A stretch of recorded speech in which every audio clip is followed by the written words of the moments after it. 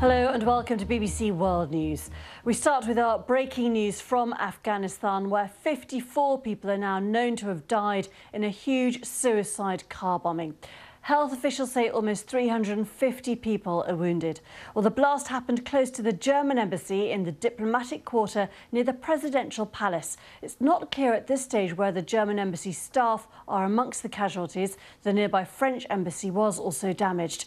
The explosion came during the morning rush hour. Well, on the line now is our correspondent, Haroon Naji-Safdada. Haroon, just tell us what you know at the moment. We have now been told that over 80 people have been killed and hundreds of others have been wounded. They are being brought to hospitals across the city in the capital, Kabul.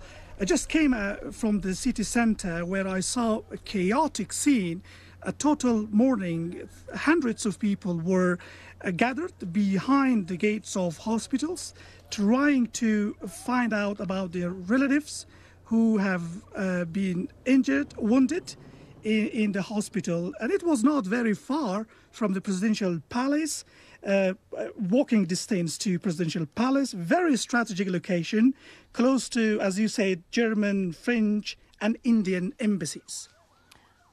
And we've seen some of the images coming back with people being taken to hospitals in the back of cars and vans, as well as the emergency services.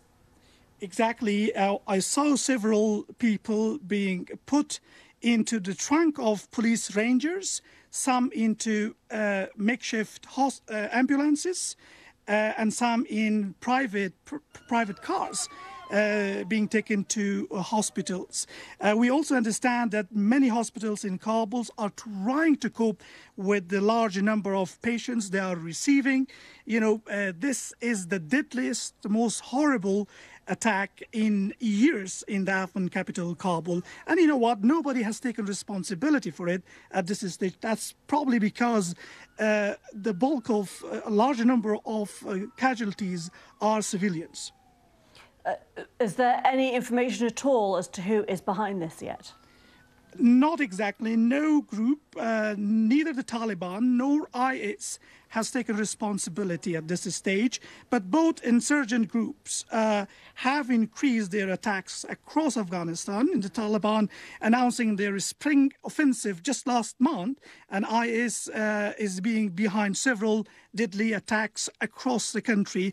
But I think we have to wait and see who was behind this and who has this capacity to carry out complex attacks behind fortified buildings and in a tanker full of explosive.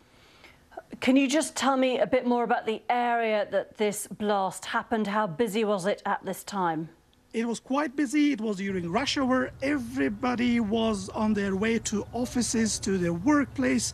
That the attack took place. The area that it has hit is called Zanbaq Square. That's well known to Afghan capital people because that's the heart of the strategic location where the green area of Kabul is, where the presidential palace is located, and where the CEO office is. And if you need to go from one location in Kabul to another, you might get past, most probably from this area.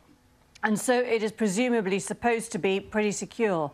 Absolutely. There are tall walls, about 3 meters or so, very fortified, heavily protected. But in spite of that, many questions are being asked that how a lorry or a water tanker has made its way into it.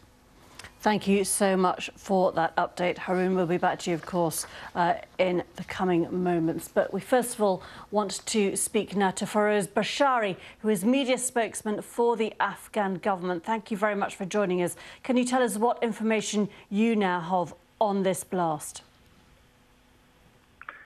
Thank you, Katie. Today, the enemies of Afghanistan once again showed their brutality by killing and wounding dozens of civilians. They do not abide by any rule. They have killed 49 people and so far 320 wounded. The number are changing. This is the number we got from our Ministry of Public Health. OK, you're saying how many? 49 killed, as far as you know. We've had a higher figure than that, but I know obviously the information is changing all the time. The numbers are changing because we are still in the stages of investigation, but the current number is 49 killed and 320 wounded. Right. Can you just tell us, do you have any information as to who was behind this attack? So far we don't know, but we clearly know that this was a terrorist act, an act by the enemies of Afghanistan who intentionally target civilians. They have done this in Ramadan, in the first day of Ramadan, in Host province. They have killed and wounded 19 civilians, and this is a brutal act. The enemy has no mercy on civilians, and they do not abide by any rules. And you've had no information as yet as to who was responsible? So far we have no information.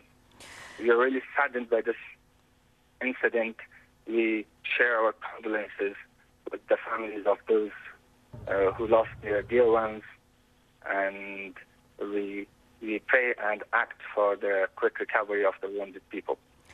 People are asking already, of course, how any attacker could get into this part of Kabul because it was supposed to be secure. It is a key strategic area with foreign embassies close to the presidential palace.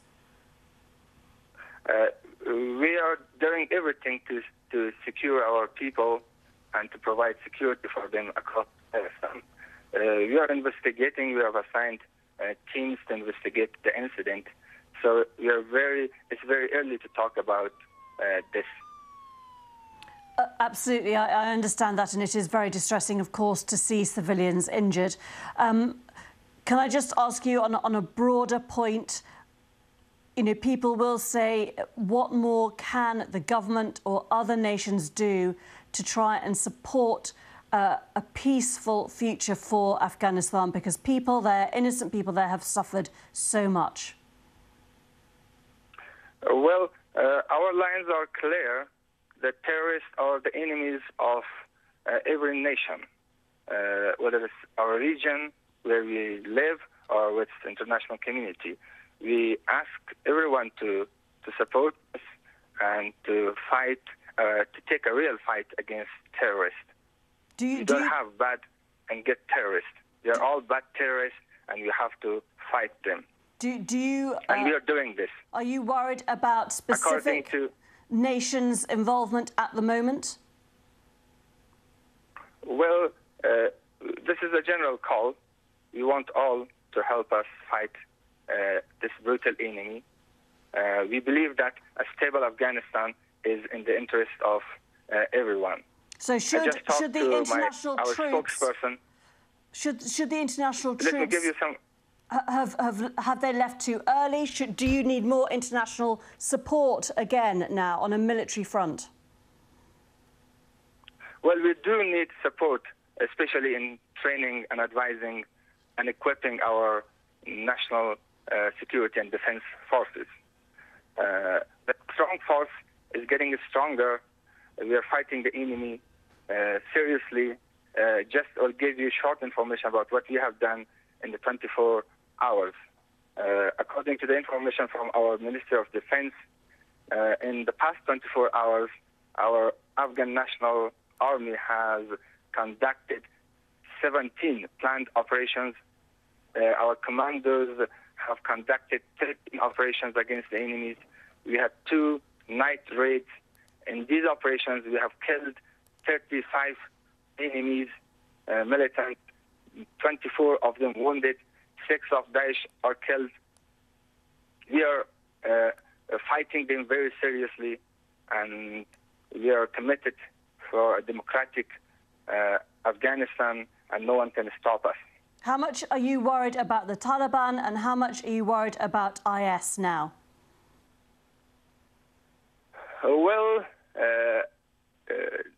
there's a threat, and we are facing threats from both, and we are fighting them seriously. OK, Feroz Bashari, a media spokesman for the Afghan government, many thanks indeed for taking the time to speak to us here on the BBC. Thank you. Now let's move on to other news.